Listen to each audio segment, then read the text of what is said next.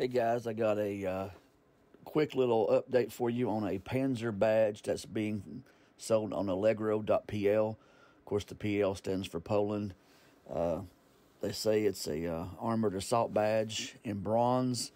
Look at these two pictures. You can see the real turret.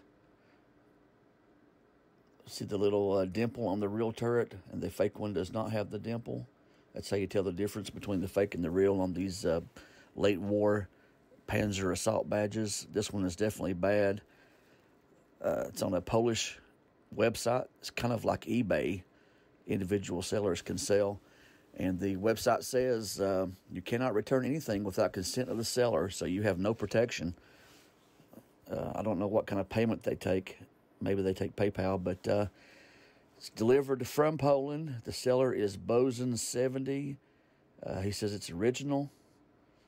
Let's see what his ratings are. Of course, he has 3 good ratings, 5-star ratings. He's been there 18 years and 11 months as of today. So he's a seasoned seller. Good ratings, but selling fakes. So you got to be careful. Got to be real careful.